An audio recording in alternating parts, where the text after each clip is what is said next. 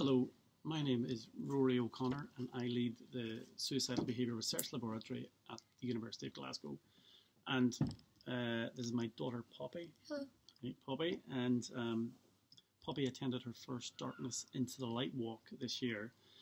I was really inspired by it, and obviously she's heard a lot about suicide and its preventions living in a house with me.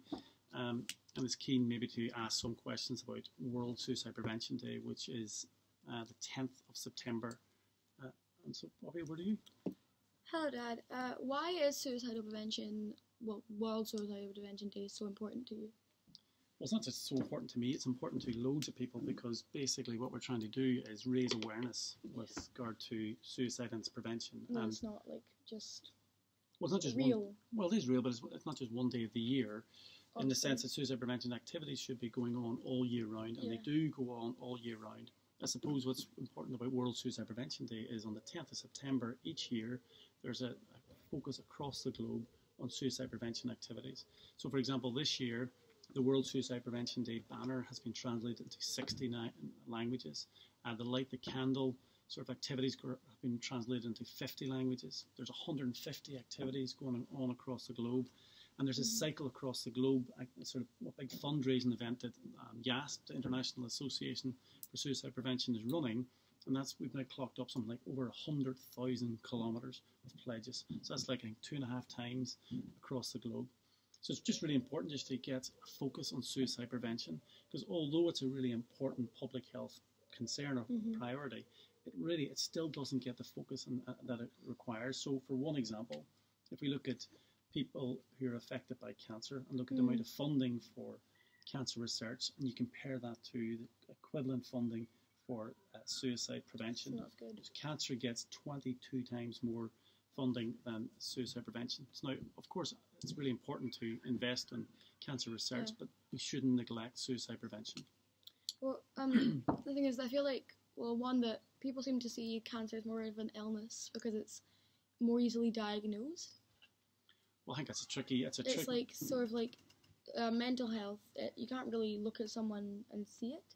But with cancer, you could look at someone and kind of see it. Yeah, I think it's a fair point, because the whole issue though is so with mental health, often people who are suicidal, you can't observe that they're necessarily suicidal, and there's no one typical person who's suicidal. So it affects and can affect anybody, and indeed 804,000 people die by suicide each year, and 25 times that number at least will have attempted suicide. But also I feel like nowadays, because it's sort of the media kind of, and anything really, portrays it in such a light way, and they portray it in the way, and like it's like the people who are as of we already feel like they're a burden. So having these shows which portray them as a burden, it's kind of adding to that theory. Yeah, no, I think it's a great point, and I think the issue that you're highlighting there is the fact that the normalised terms. Well, no, I think it's stigma. It's linked to stigma, which I'll say, and that there are lots of myths around suicide, and I think it's really crucial that we continue to tackle those myths. Now, there's been lots of advances in the last few years in terms of understanding and tackling. Well, no, I think the advances mostly have been good, because mental health and suicide has become much less stigmatised. We've still huge strides to go forward, but there has been great steps in terms of anti-stigma campaigns. For example, in Scotland, we've had an anti-stigma campaign for at least more than a decade plus, and that really has, we think, improved people's attitudes towards mental health and mental illness. But what we need to do, though, is we need to do more of that. Okay, so next question. What things did you do last year that you think were especially important that you aren't actually going to be, that are different? Okay, so that's a good question. So, within our research lab, we always have lots of different studies going on. Some of the studies are looking at sort of the psychological mechanisms or psychological factors associated with suicide, and others we try and intervene to reduce risk. And so we published during the year, a trial about a brief intervention, a help sheet, which we think may be helpful for some people in reducing the likelihood that they'll self-harm again in the future. So basically, what we're hoping to do is work with clinical colleagues in the next 12 months to try and see, can we look at using that in a clinical practice.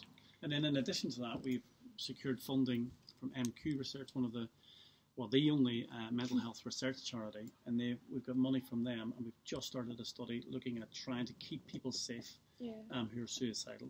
And what we're looking to do, we're working with our American colleagues trying to tailor an intervention so that there's this very brief intervention getting people to think about warning signs or triggers and keeping themselves safe so the next time they become suicidal, they don't act on their thoughts. But I also believe that they should probably make it easier to talk to people in school, because yes, we have guidance teachers, but these guidance teachers, they should be more, they should know how to deal with the things that are, like, 50 years ago, it would have been probably literally much longer, but like 50 years ago they would have had to deal with like physical violence, but like nowadays there's so many other things, like some people, like mental stuff, so mental health stuff. A teacher, if someone was to go up to a teacher and say like I don't want to live anymore, the teacher probably wouldn't know how to deal with it properly. Well, I think you're making a very good point. That's obviously a particular population of people at school and young people, and it's really important we look at young people because we know that self-harm is an issue for young people. And I think there's been, again, good progress in terms of having counselling support and pastoral care in schools, but I agree entirely we need to do more so that there's two things. One is that the barriers, so for somebody actually making it easier for people to actually reach out and seek help. And secondly, and we need to they aren't going to be shamed. Yeah, absolutely. And we need to train and educate teachers and staff and all those, because it's fear. People are often very frightened. It's a very frightening thing if somebody says, "Oh, I want to kill myself." It's really, really frightening. Also, like for example, if it's like that thing where it's like you can't tell because you're a snitch.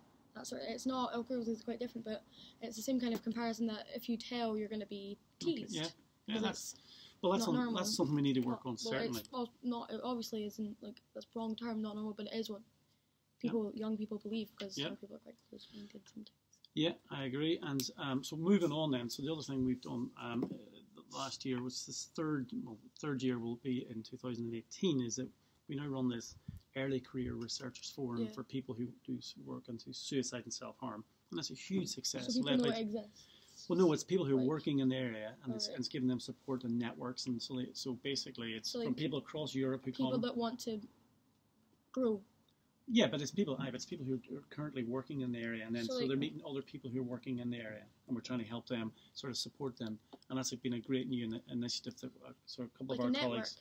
Yeah, it's a network. It's so that if you can all kind of know. Yeah, so if you've got difficulties or you've learned stuff, you can sort of work with each other, because there are people at different stages in their career. Because it's really, really important that we support people who are working in this area, because it's difficult to work in the area. And it's obviously, you're encountering emotional stuff a lot, and it's really providing this sort of broader framework for people. So that's really exciting for us. What else have you got on your list there? Well, I also wonder, what are you hoping to be able to accomplish this year, and what are you hoping to do that you didn't end up doing last year? Well, we're always keen to engage beyond sort of academia and to reach out beyond sort of ivory towers of universities. So, like, not to people that maybe aren't as advantaged? Oh, well, no, but different things. Yeah, so definitely we're looking to reach out to people from a whole range of backgrounds, but I suppose what I'm meaning is that, like, people that aren't going to come to you. Yeah, so people who wouldn't normally hear about our research and what we're doing. So like people are a bit maybe confused, they don't understand why they're having these thoughts because they aren't as educated about it in school.